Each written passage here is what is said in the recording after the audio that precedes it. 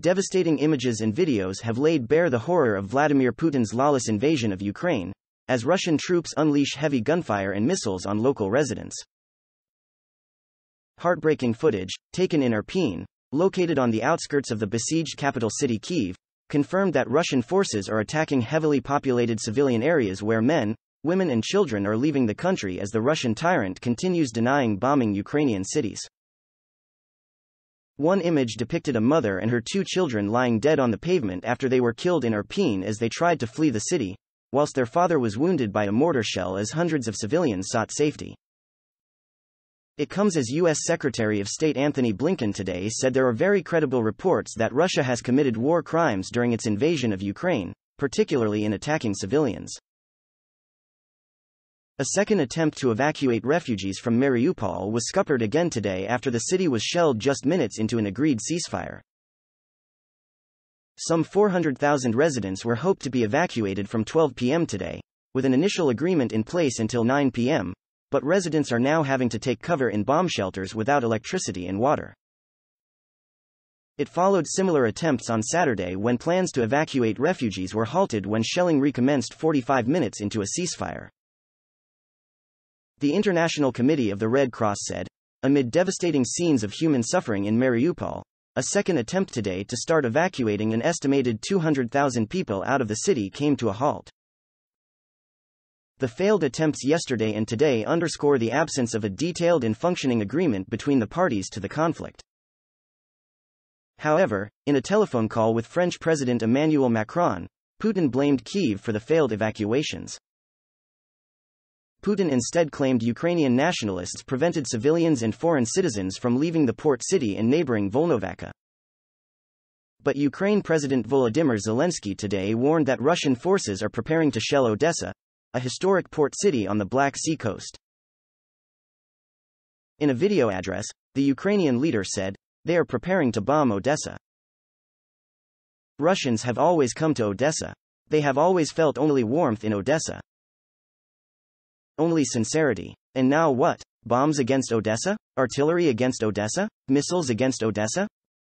It will be a war crime. It will be a historical crime.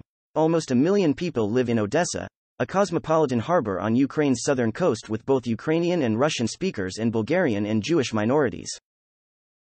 Analysts have previously said that taking Odessa would be a huge strategic victory and would give Russia a chokehold on Ukraine's economy. Russia has made progress in southern Ukraine since its invasion 11 days ago, overrunning the city of Kherson and shelling the port of Mariupol, but Odessa has so far been largely spared. A factory and a store are burning after being bombarded in Irpin, in the outskirts of Kyiv, Ukraine, Sunday, March 6, 2022.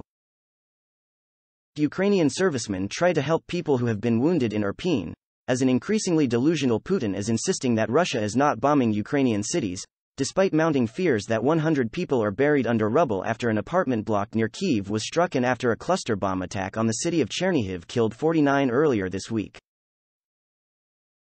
A mother and 2 children were killed and the father was wounded by a mortar shell as hundreds of civilians sought safety. A Ukrainian soldier walks past the corpses of a family lying on the ground after shelling by the Russian army at the evacuation point of Irpin. Several members of the same family have been killed in this attack while trying to flee.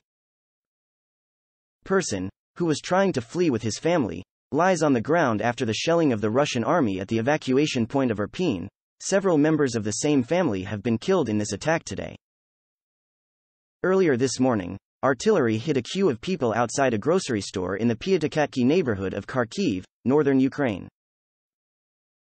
A wife says her goodbyes to her husband, who is a member of the territorial defense, as she evacuates Irpin, Ukraine, on Sunday. A woman who has just been safely evacuated from Irpin prays for those people who have stayed in the city as it is targeted by Russian shells. People who just evacuated from Irpin rush through the checkpoint on Sunday. It is understood 3 civilians were killed and others were wounded as Russian mortar rounds landed between Irpin and Kyiv this morning. Former heavyweight boxing champion Vladimir Klitschko visits a blockpost near Kyiv, Ukraine, earlier today. People cross on an improvised path under a bridge that was destroyed by a Russian airstrike, while fleeing the town of Irpin, Ukraine, on Saturday. Ukraine President Volodymyr Zelensky, pictured, today warned that Russian forces are preparing to shell Odessa, a historic port city on the Black Sea coast. Ukraine President Volodymyr Zelensky, pictured, today warned that Russian forces are preparing to shell Odessa, a historic port city on the Black Sea coast. People place a man in a wheelchair in the back of an SUV after crossing on an improvised path under a bridge that was destroyed by a Russian airstrike, as people flee the town of Irpin, Ukraine, on Saturday. As residents continue to evacuate across cities in Ukraine, heartbreaking footage shows that civilians are being attacked with heavy gunfire and missiles in Irpin, 20 kilometers northwest of Kyiv. Many Ukrainian war refugees have taken a long and perilous journey to flee the destruction brought about by President Vladimir Putin, with 1.5 million crossing into neighboring countries in 10 days, new stats have revealed. Yuri, who was shot in the leg while evacuating civilians from the shelled city of Irpin, receives first aid on Sunday afternoon. Yuri, who was shot in the leg while bravely evacuating civilians from the shelled city of Irpin, gets taken to the hospital. Ruslan from the Territorial Defense shows where a bullet came through his jacket as he gets medical help for a wound received during shelling near Irpin earlier today. Separately, on Sunday, the head of Kyiv-controlled Lugansk Regional Administration said a train would be organized to evacuate women, children and the elderly from Lysychansk. Lysychansk is near the front line between Ukrainian forces and Moscow-backed separatists, who are fighting to link up with the Russian forces and control the entire southeast. If Russian forces succeed in capturing Mariupol, which held out against rebel forces in the previous 2014 conflict, they will control Ukraine's entire Azov Sea coast. This would give them a land bridge from Russia to Russian-annexed Crimea and an important supply route and port if they decide to push north in a bid to take all of eastern Ukraine. But although the Russian bombardment of Ukraine thus far has resulted in widespread destruction and considerable civilian casualties, Ukraine's armed forces and territorial defense units have also inflicted major losses on Russia's air force. New footage shows the moment an alleged Russian jet was shot down over Ukraine's second city Kharkiv earlier today. Oleg Senegubov, the regional governor of Kharkiv, claimed that the Russian Su-25 fighter was destroyed by Kharkiv's air defense forces, which was later confirmed by the Kyiv Independent. Video appears to show the plane erupt into a huge fireball as it is struck by two surface-to-air missiles, SAM, over Kharkiv's city center, before the twisted remains tumbled out of the sky and exploded again upon impact with the ground. Senegubov said the plane was part of a squadron of between 5 and 7 aircraft which have been conducting regular bombing runs over Ukraine's second city. Kharkiv is one of the cities worst hit by Russian bombing campaigns in recent days, after Putin ordered his forces to engage in sustained shelling of several locations across the country.